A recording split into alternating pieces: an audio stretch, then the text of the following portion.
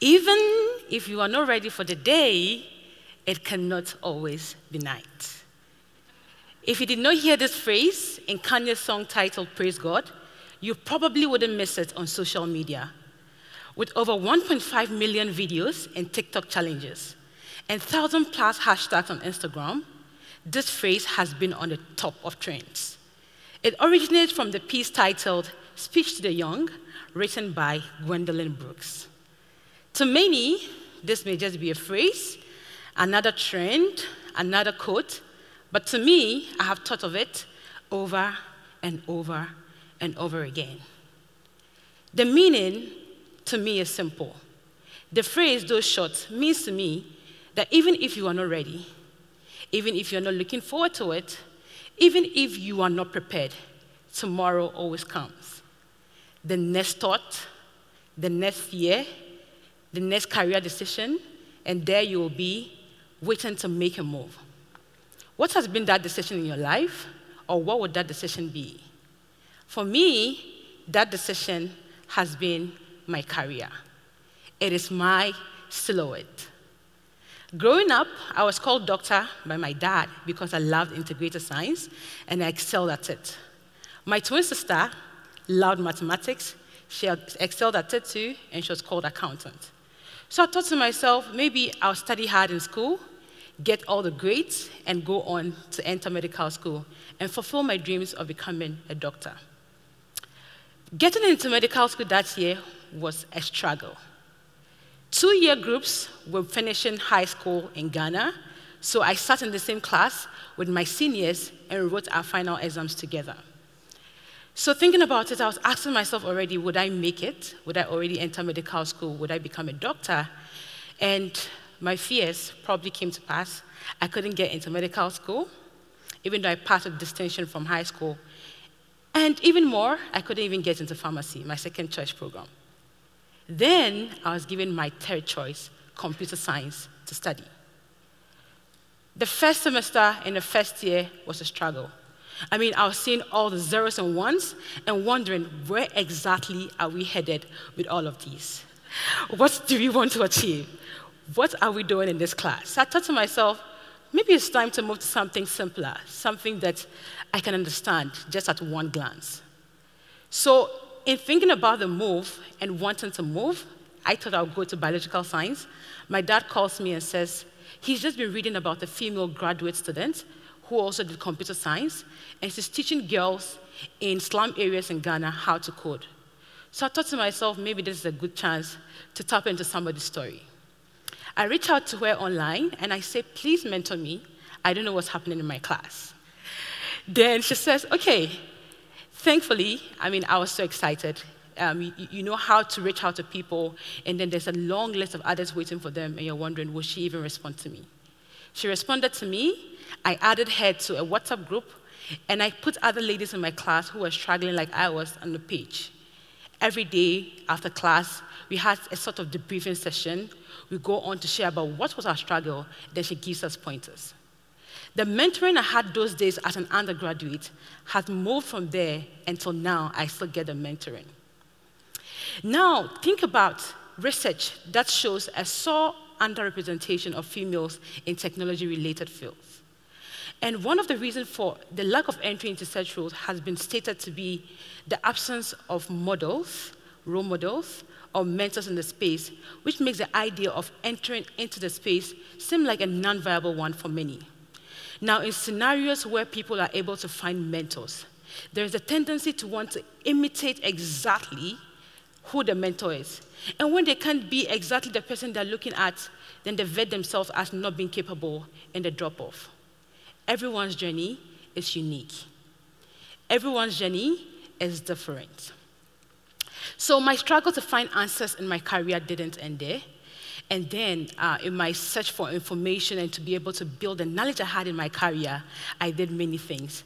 As a multi-potentialite, I did a lot of things. I danced. I thought probably if this wasn't working, I mean, I love to sing, I love to dance, it could work. My twin sister and I have been dancing since we were young. Probably we can make some money, right? But I thought and looked for answers. So in one of my quests to find answers to my knowledge in fitting in well in a career that matches my passion, I chanced on a leadership fellowship. And I thought, maybe this is it. I can just apply, and I'm in school and almost graduating. I can take some knowledge out of this training. So I signed up, and I got an email that said I should prepare for a phone interview that would round up the rigorous round of application. For some of you, having an email that tells you to prepare for such a call, you would probably set an alarm, get ready, and all those. I did the same, but the worst happened. Maybe not the worst, but I missed the call. I returned the call. I called several times. There was no response. Then after many hours, this caller, who probably had a long list of people to call, returned my call. I was so excited. I forgot to eat lunch that day, but I wasn't bothered at all. I was just looking forward to that call. We had the call, and his final words were, if you are not able to complete this fellowship, you will not be eligible for any other US-funded program. So I would advise you to assess your availability to finally accept to be a part of it. In 2 seconds, I'd already assessed it, and I thought I was ready. That has been one of the quickest, yes, one of the very best decisions I have made in my life.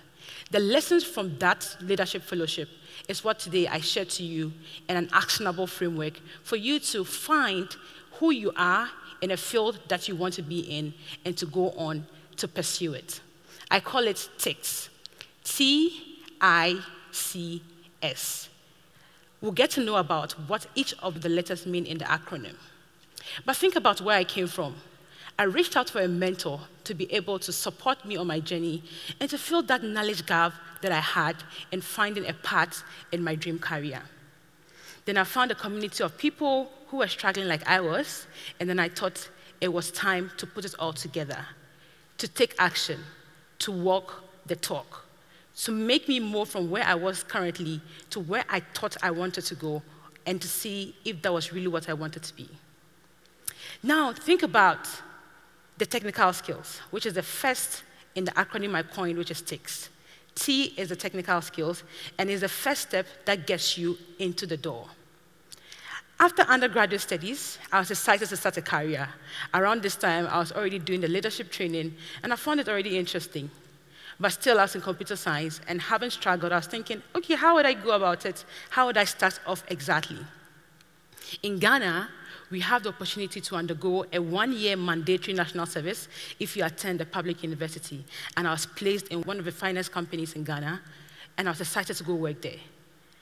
I took my letter of placement to the company, and I saw other enthusiastic young people willing also to start their careers and also excited about it. Many of us that day were sent home with rejection letters, and I was a part of it. The company had filled up their open roles, and they asked us to go for replacement. And around the time, it was already getting late. So with a broken voice and a letter of rejection in my hand, I saw the company's chief technical officer pass by. This was the person who had facilitated our field trips as undergraduates to the company. And in there, I was vocal, and I was asking questions. Because I didn't understand what was ongoing. Why do we have zeros and ones still? Why do we have all these black screens? I asked so much questions.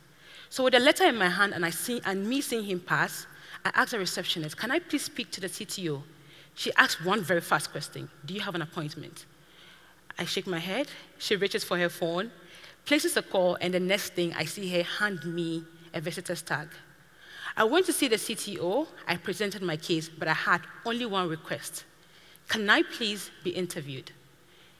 He says, I think we just had an interview because you're looking for somebody with network troubleshooting skills and remote support skills, and you have that. So he called the HR to give me a letter of admission into his team of 8 people, and I was joining as the only female, as a network operations officer.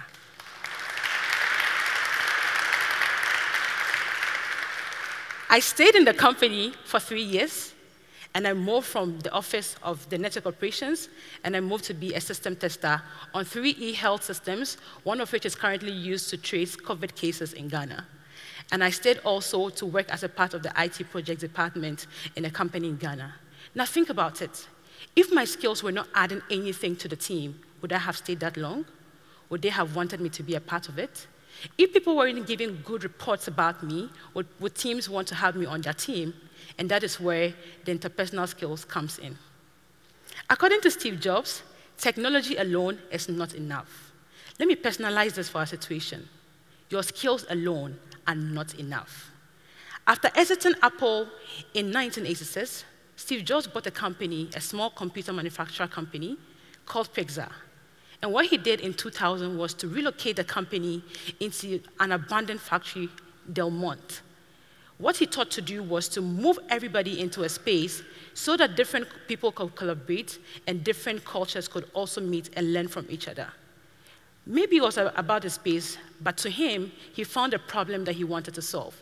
He thought that when people bump into each other, when they make eye contact, that is where the magic happens. Think about this situation where this atmosphere has been created for collaboration to thrive. The onus now lies on you and the employee to make the most out of this and to collaborate with each other.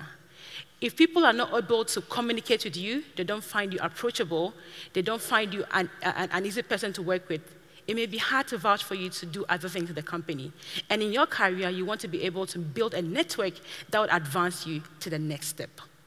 That is where the interpersonal skills comes in. Now think about the conceptual part. A name comes to your mind when we mention a certain industry.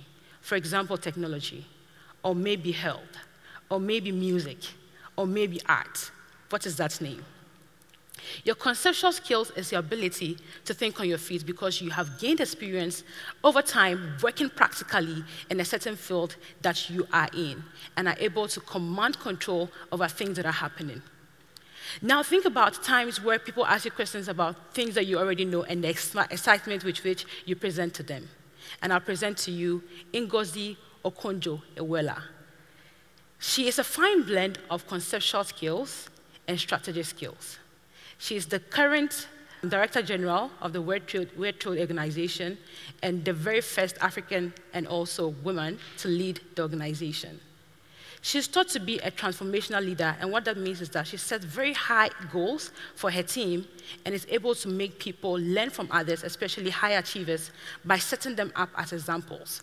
So they're able to see what people are doing and be motivated to also want to put in some work. Your conceptual skills, where you're able to understand things and to be able to solve problems on your feet. And your strategic skills, which you've built over the years, rising through different ranks, would give you the opportunity to be able to predict what is, what ought to be, or what can be. With that in mind, you're projecting or moving forward in your career. What is in your toolkit? You have the power to create your journey with values that resonate with you. You have the power to be your authentic self. You've been given this outline as a silhouette to fill in. Maybe you are in that part of your career where you're handing it down to others. What are you handing down?